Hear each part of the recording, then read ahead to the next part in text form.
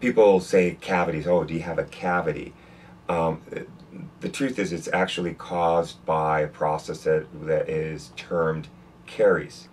And today, our understanding is that caries is an infectious process. It's an infectious disease. It's different than what used to be what we used to know or understanding decades ago, and the way it would be treated would be traditionally would be by the surgical model, drill and fill. So someone comes in and they have a bunch of cavities, and then you go ahead and drill and fill.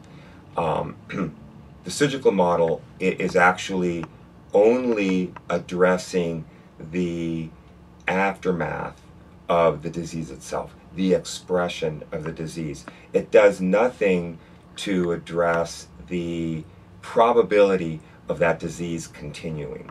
So the CAMBRA model, or the medical model, actually looks at the risk factors that the patient presents with for the expression of that disease over time and into the future.